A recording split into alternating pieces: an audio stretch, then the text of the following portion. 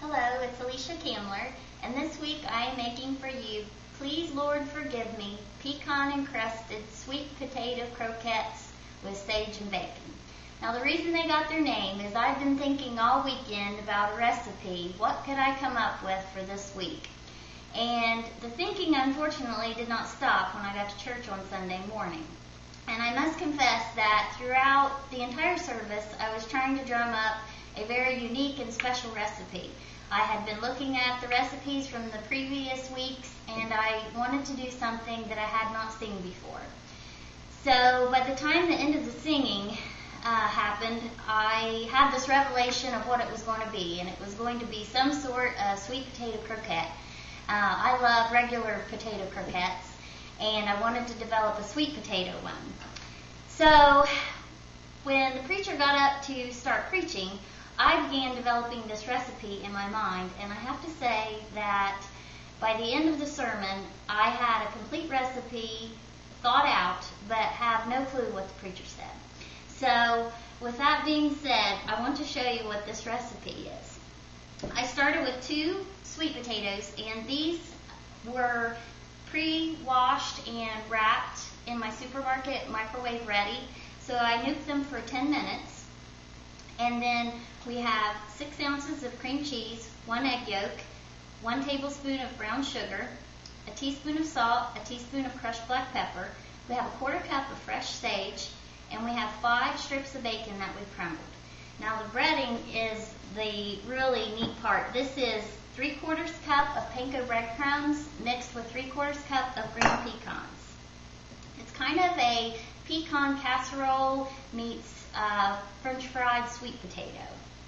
So we're going to just start by cutting open our cooked sweet potato. And then I'm going to go ahead and put in my cream cheese first because I want the warmth of that sweet potato to fall on top of that, and that will help get the melting process started. So just spoon all that yummy sweet potato goodness out.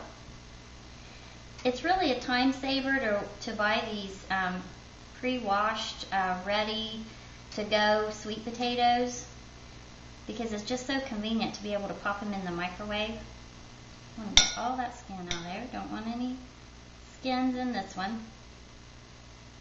I just want all that wonderful sweet potato flesh.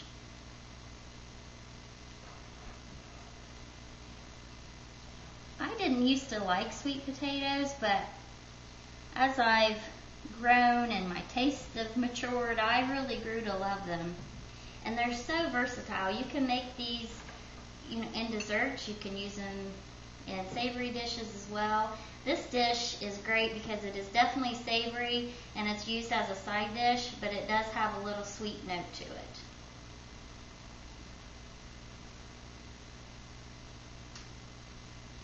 Okay, so we're just going to mash that all together.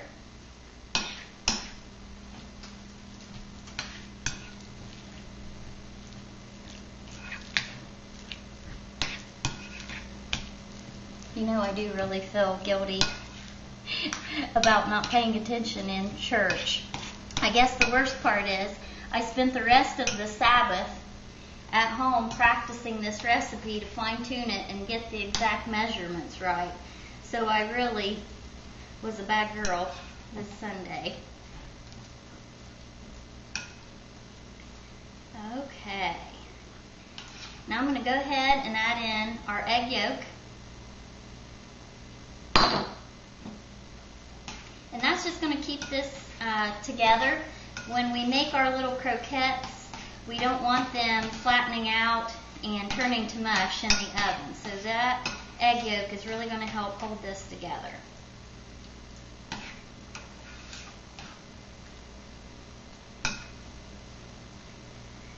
Okay, in goes our brown sugar and our salt and our black pepper.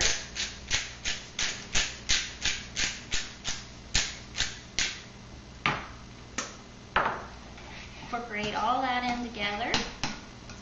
This makes about 20 to 25 croquettes about 1 inch in diameter. So obviously if you need more than that, feel free to double the recipe. And then we're just going to add in our sage and our bacon. The smokiness of the bacon with the sage and the sweet potato, it was better than I even imagined it would be.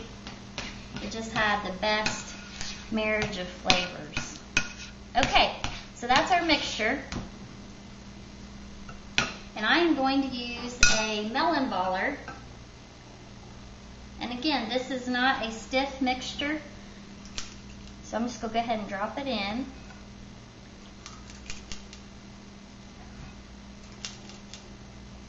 And then we're going to gently just coat. And then as you coat it and it gets the crumbs on it, you're able to handle it. Very nice.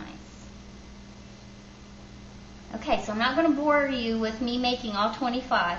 I'm going to cut away, and when we come back, I'll have them all ready for the next step. Okay, so here they are. I've got 20 sweet potato croquettes, and I chose to use a baking stone just because I love to use this for baking. It gives things a nice crust. And you don't really have to pre-grease it because if you've used it a lot, you know it's already got the natural oils in there. I've got 1/4 cup of melted butter, and I'm just going to drizzle over the top of each of these. And then we're going to bake them in a 350-degree oven for 30 minutes or until golden brown.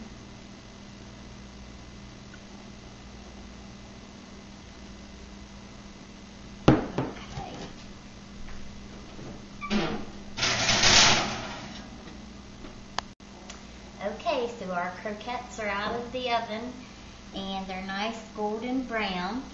And this is side dish week, so they are considered a side dish. So I wanted to show you what I paired them with. I chose a smoky grilled barbecue chicken breast. As we all know, poultry goes very well with sweet potatoes and with the sage. And the barbecue will go very nicely with the bacon that we incorporated in there, so we want it to all tie together. And then, as you recall, we used 5 strips of bacon in our croquettes. So I had some luscious bacon drippings left over, so I went ahead and used that to saute some spinach. We'll start with 4. These are really about bite size, so you can always come back for more if you need.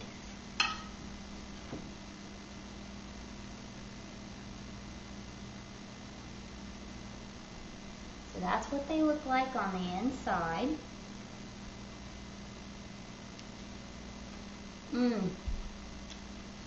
Oh my goodness.